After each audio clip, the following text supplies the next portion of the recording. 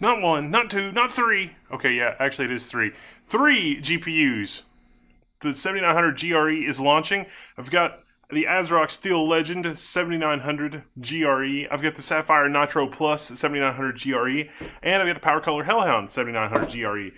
But the most interesting thing about this launch is that NVIDIA has already responded to it.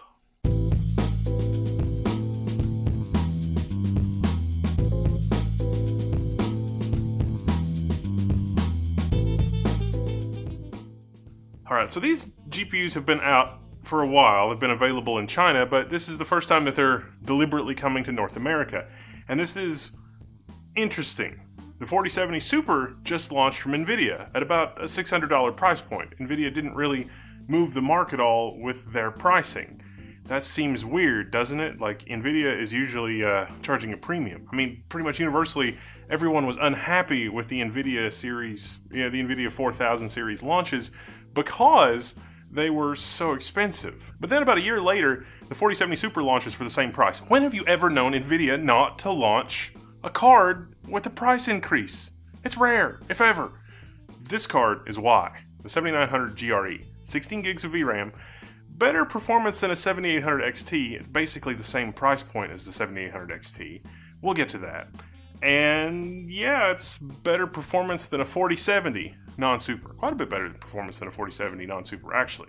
I tested on a 14900K with tuned 6800 megatransfer DDR5 memory, 2 sticks, 96 gigs total, and I actually got much better performance than even AMD's own reference performance. It's unusual that that happens, but I was able to pull that off. This system is a 7800X3D, and I was able to get similar performance at 1080p, although I was able to beat their price stack just a little bit with just a little bit of tuning and system configuration. Now, the performance of these three GPUs is really similar, but their physical form factors are all different. So hotspot performance and things like that will vary a bit, and the Sapphire Nitro Plus 7900 GRE is by far the most substantial. In fact, it is so substantial, it will not fit in our micro ATX case from Fractal here, at least not with an AIO in, whereas our ASRock Steel Legend graphics card will. ASRock also differentiates themselves with some AI quickset software, which I've taken a look at separately. We'll talk about all that. First, let's talk about performance, and then let's talk about the metagame of what's going on here. Let's start, as we always do, with the artificial benchmarks. For both Firestrike and TimeSpy, the 7900 GRE is showing an impressive lead over the 7800 XT. The 7900 GRE is even able to beat the 4080 Tough Gaming from Asus, which was unexpected. Of course, in TimeSpy that's not the case. The 4080 leads pretty significantly there, but the 7900 GRE generally pulls ahead. Let's take a closer look at Assassin's Creed Mirage. The 7900 GRE is within spitting distance of the 4080 Tough, but the 4080 Tough does pull ahead. The 4070 is left in the dust at 1080p, but notice what's happening at 1440p. This looks a little sus. 85 FPS, this is lower than it should be for the 4070. What's happening here is that the 12 gigs of VRAM is biting us in the butt a little bit. If you turn down the textures, you can get better performance from the 4070 at 1440p, but I was kind of shocked that this is happening. Also, if you're a widescreen gamer, pay attention to this through these benchmarks. I really should probably set up a separate benchmarking pipeline just for 3440 by 1440 benchmarking, because, and this depends on the game and the engine a little bit, 1440 can sometimes have a different texture profile, and because 3440 by 1440 has a different texture profile, the memory usage in 3440 by 1440 configuration can be a little different than just regular old 2560 by 1440. Because of that, there may be extra pressure on VRAM, depends on the game, when we're talking about widescreen 1440p gaming versus 16 by 9 1440p gaming. You get that here with Assassin's Creed Mirage when we're talking about the performance fall off of the 4070 non-super. The other surprising thing about Assassin's Creed Mirage is because these are surprisingly playable frame rates for 4K. If you factor in upscaling technology or frame generation technology, yeah, you could game at 4K with this and have a reasonable experience. Now for Baldur's Gate 3, there's not a huge difference between the 4070 and the 7900 GRE, but there is a huge difference for the 4070 and the GRE when we're talking about 1440p. Now this, I don't know if it was down to texture memory or what. I didn't have time to dig into the specifics of Baldur's Gate. Little column A, little column B, not real sure.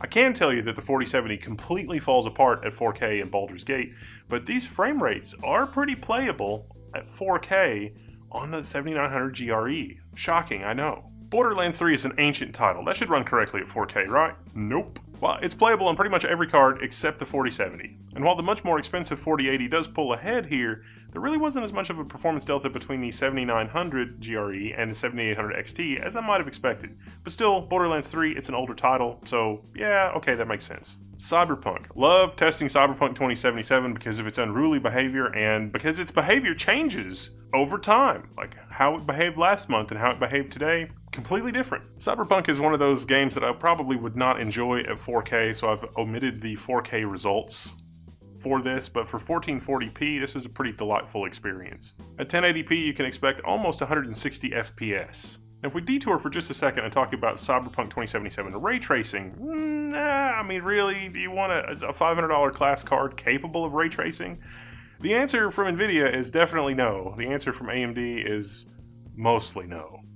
I mean, a little bit, sort of, kinda. The 4080 was the only card that offered a reasonable ray tracing experience here before we start talking about upscaling technology, which is kind of a big asterisk in that conversation. It sounds like I'm dismissing it out of hand. I shouldn't be because, well, we'll talk about that. That's part of the Machiavellian strategy that's happening here. That's why you're watching this video, probably. You can just skip to that section. This doesn't matter. It's benchmarks. You can watch benchmarks anywhere. It doesn't matter. Horizon Zero Dawn, in my experience, all the way up through 4K, was a reasonable experience with the 7900 GRE. Very impressive performance at 1440p and 1080p, obviously. And then our old standby, Shadow of the Tomb Raider, just to make sure we're not doing anything horribly wrong.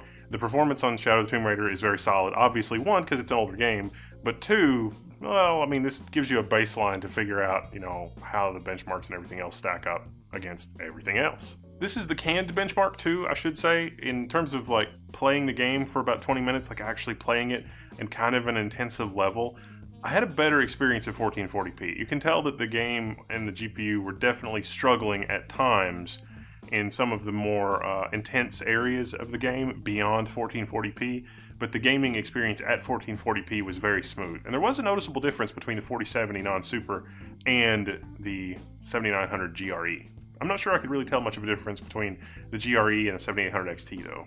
To be clear, all of these cards are within margin of error with one another when we're doing the benchmarking of the 7900 GRE. I'm going to take a separate look at these cards, don't worry, or if you're already on Patreon or Floatplane, be sure to check out our Linux coverage as well. If it's like, no, you must tell me more. I must know more about individual cards. Because it's not just the cards themselves. I mean, like I say, temperature, hotspot, cooling solution, fans, noise, this kind of stuff. I mean, physically, you can see like the Steel Legend is the only card here that will fit in our micro ATX case. And yet the temperatures don't really suffer for that. Just to give you an overview of that, temperature, junction, and hotspot. Surprisingly, our Hellhound, our power color, it was among the best. And our Sapphire card, which has the largest cooler of all of the cards, had the worst hotspot. So I'm thinking about taking it apart and seeing if it's got, you know, thermal issues, like a thermal paste issue, or something isn't right. I mean, the card didn't throttle, it didn't even compromise its performance. It's just that there's a GPU junction hotspot of 92 versus 82 on the Hellhound. Now, let's talk about the bigger picture here. A year ago, NVIDIA launched their 4070 series, and the 4070, or their 4000 series, and the 4070 was at that $600 price point. But then the 4070 Super launched, and it's also $600, and now we got the 7900 GRE from AMD that performs about 15% better on average than the 4070 in most games. What do you conclude with NVIDIA pushing the 4070 Super out the door? I mean, NVIDIA pretty universally was panned for the expense and even the naming conventions of their 4000 series GPUs. I mean, the 4070 Super was less unreasonable, but what changed from a year ago till today? AMD continuing to innovate and delivering the goods on their platform is what changed. AMD has been successful not only in eroding market share from NVIDIA, I think, but certainly, at least, you've got to concede that they've eroded mind share. I mean, look what they've been able to accomplish in the last year, certainly the last two. When you're talking about what AMD is able to do with their GPUs and their software and their whole stack, I mean, NVIDIA's taken notice, and you know, yeah, NVIDIA still holds the lion's share of the market, and their RTX cards are, you know, people are sort of coveting them, but NVIDIA's focus has always been on machine learning and the corporate computing side of it, not so much on the gaming side. And they charge a premium for their products across the board because they've sort of become the incumbent. And what AMD has built is incredibly impressive, and no, it's not right to call it a viable alternative. AMD wants the gaming industry and they're pretty hungry for it, and they also want it to be standards-based. Speaking of machine learning, because these have 16 gigabytes of VRAM, they're actually pretty usable as long as you've got the software stack. That's ROCm 6. AMD is updating ROCm 6 to be able to support gaming tier GPUs where they usually use CDNA instead of RDNA in the enterprise, but you can actually run Stable Diffusion and large language models and all sorts of other fun stuff with this. In fact, that's one of the differentiating factors of the ASRock Steel Legend. They've got the AI Quickset to make it as noob-friendly as possible. You can do it on all three of them, but ASRock has gone the extra mile to make it just point and click install for you, whether you're on Windows or Linux. And let's face it, if you're an NVIDIA buyer and you're buying for machine learning, you're probably buying a 4090 anyway. AMD, for their part, they've got a lot more support for machine learning than they did a year ago on this class of GPUs. RDNA is what I'm talking about, and the fact that it is basically a point-and-click installer, especially on Linux. You're going to have a little bit more of a first-class experience on Linux than you will on Windows, but be that as it may, the fact that you can get as much done with these, I mean, yeah, NVIDIA is still the incumbent here too, but if you look at what's going on, NVIDIA would much rather protect their machine learning market share than their gaming market share. Like, all the margins are on the machine learning and the corporate side, and so that maybe leaves the gaming side ripe for disruption. The bottom line is the market will not tolerate a monoculture in this because of the insane profit margins. Period. The more the profit margin, the faster we will see alternatives appear in the market, because that's profit potential for somebody that's not NVIDIA. And with developers, when we're talking about developers on the gaming side, AMD's made enormous strides in their offerings with things like a GPU Open. Fluid motion frames. We haven't even talked about fluid motion frames on these GPUs. This is a technology which helps with frame generation on high refresh displays. And this helps across a much wider array of games than what NVIDIA's competing technologies are able to do. It's very difficult to benchmark that. You have to experience it. You should try. Like, go to somebody's house that has an AMD GPU and give it a try. It's hard to benchmark in a meaningful way because it really does mess with the frame rate as is reported by software. You got to use AMD's OCAT software and then that kind of thing. And listen, if you're at 30 FPS, you're never going to have an amazing gaming experience. But if you got like 60 or 90 FPS, you can get to like 120, 150, 200 FPS pretty easily. Baldur's Gate 3 specifically, 60 FPS, 4K out of the box, okay, 70 almost. And with the upscaling and everything else, you can get over 100 FPS. And then you turn on fluid motion frames, and that's on the quality setting. Turn on fluid motion frames, 160 FPS, and that is a phenomenal gaming experience at 4K. And it's just a couple of clicks. Like, AMD just wants you to hit the HyperRX stuff in the GUI and get it done.